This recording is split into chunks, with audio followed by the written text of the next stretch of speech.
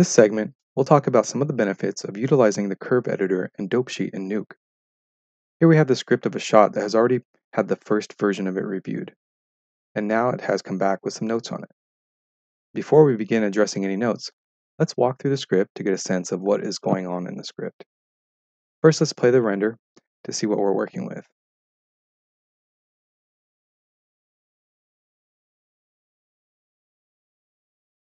Starting at the top, we have our source plate.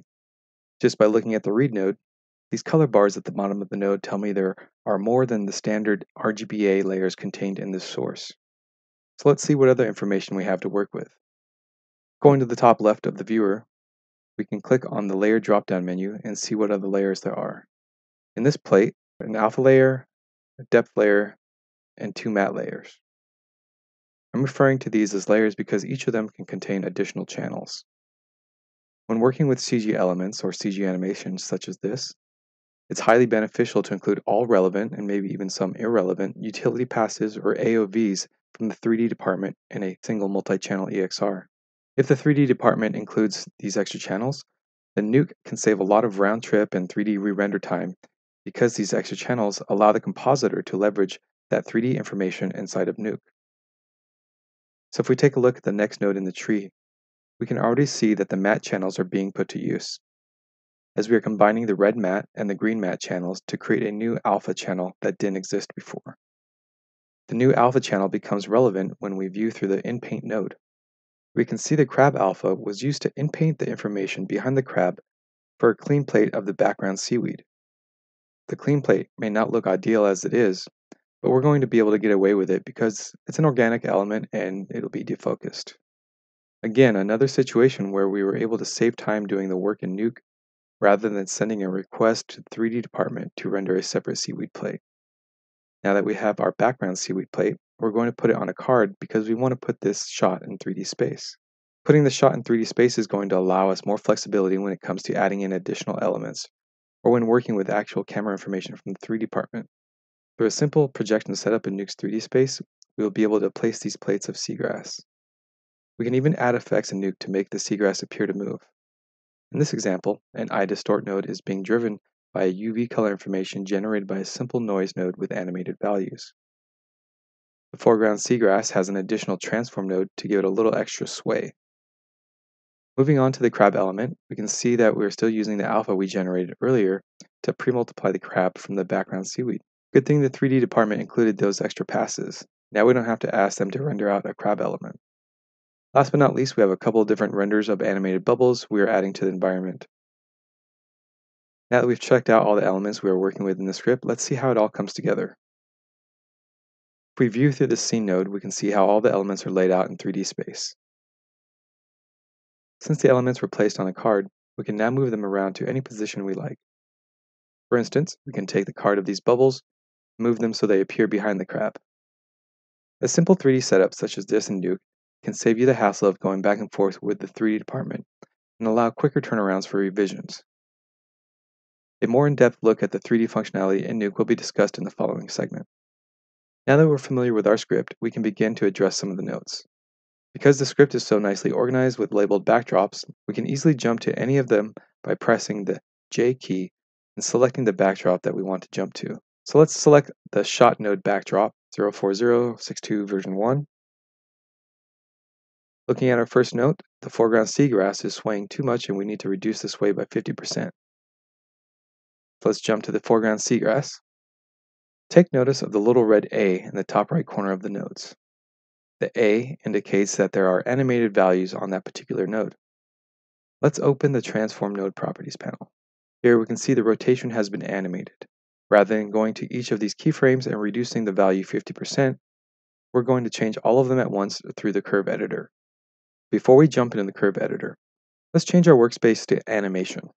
To actually see what the current animation looks like, let's view through the Crop node and adjust the viewer gain to see it a little bit better. Below the viewer are the Curve Editor and Dope Sheet. I modified the animation workspace by adding the Dope Sheet next to the Curve Editor. We can see the actual curve of the animation in the Curve Editor, as well as the keyframes where those values are keyed in the Dope Sheet. To reduce the sway by 50%, select the entire curve, Then just below the curve graph, we are going to divide the values of the curve in half by adding a /2 to the equation, or divided by 2 to the equation. You'll see that the values are now 50% of what they originally were. You could also use multiplication by taking the curve and multiplying it by a decimal percentage. Say if we wanted 50%, make it 0.5, then you would get the same results. All of the original values have now been reduced with simple math. Talk about a time saver. In addition to adjusting the curve with math expressions, there are also a number of curve presets to choose from in the contextual right-click menu. Unfortunately, there's not enough time in this segment to go through all of them, but I encourage you to explore them on your own. Should you need to customize the curve, you can do so in a number of ways, such as selecting multiple points and adjusting the transform box around the points. Adjusting the transform box will allow you to compress or expand the animation curve while maintaining the relationship between the selected points. Single point adjustments can be made to the curve by moving the point itself, the point handles, or by creating a new point when pressing Ctrl, Alt, and clicking on the left mouse button. You have complete control over the animation curve. Now let's address the next note on this list. The camera push is a little slow. Have the camera push finish at frame 150 and reverse the direction to pull out starting on the first frame. Let's jump over to the camera and open the properties panel. You'll notice that the camera didn't actually have a backdrop to it, but I was still able to jump to it. That's because anytime you add a backdrop, it's automatically bookmarked. So if you want to be able to jump to specific nodes that don't have backdrops, just go ahead and bookmark those nodes. In the curve editor, values for the camera and for the transform we adjusted previously are being displayed. This is because the curve editor will display any node with animated values that is currently open in the properties panel. To avoid any confusion, let's close the transform node properties. Now we can focus on the translate Z values for the camera. First, let's move the last keyframe from the end to frame 150. This can be done through the curve editor, but let's do it through the dope sheet for more accuracy to ensure the animation curve is not changed in any way. Now let's reverse the animation curve by selecting all the points on the curve, right-clicking, and choosing Predefined and Reverse. The animation curve is now reversed. If you need the animation to start on the first frame, you can either drag the curve to the first frame or input the number of frames you want to move the curve in the dope sheet. Since the reversed animation starts 30 frames in, we would enter 30 in this box, and making sure the keyframes are selected, press the Move button to start the animation where you desire. 2 nodes down, 2 to go. Let's see what else is left to do. Now we have to do something about the bubble density. Let's take a look at those. View the bubbles at the crop nodes, double-clicking each of the bubble read nodes. Other than being able to adjust individual keyframes in the dope sheet, we can also adjust clip properties as well. We can change the frame range of the clip, change the offset where the clip will be visible, and we can change the starting point of the clip as well. Rather than having all the bubbles visible at once, let's shorten the clip range by dragging from the edges. This way it'll appear as a brief burst of bubbles. We can move the clip to wherever we want the bubbles to be visible, but for now we'll just leave it where it's at. One other thing we need to do before calling this node done is change the drop-down from hold to black, so that way static bubbles won't appear on screen before the clip animation actually starts. Now we can address our final note. For this one, let's view the bottom of our tree.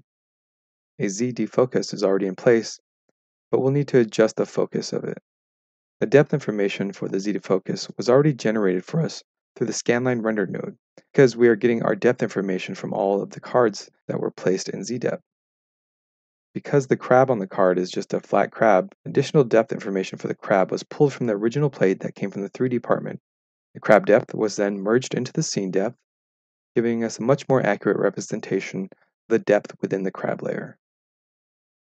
Let's go to the first frame. When the Z defocus properties window is open, let's move the viewer focal point to the crab's screen left eye. Set a keyframe for this value, then jump to the end of the shot. Because of the camera move, we need to move the focal point to the crab's screen left eye again. And voila, we have addressed all of the notes, and we are now ready to send it back in for review. Before we move on to the next segment, I want to show another example of how Nuke can be utilized for animation using live action elements. In this example, we're using live action footage and adding 2D animation over it. Let's take a look at the render of the latest revision. Depending on the style you're going for, the 2D animation can be used for final or as a previs of elements to come. We can use the previs animation to swap out the 2D animation with VFX elements when they become available. Coming up in the next segment, you want to stay tuned because we'll be going over 3D projections and more about the 3D space within inside of Nuke.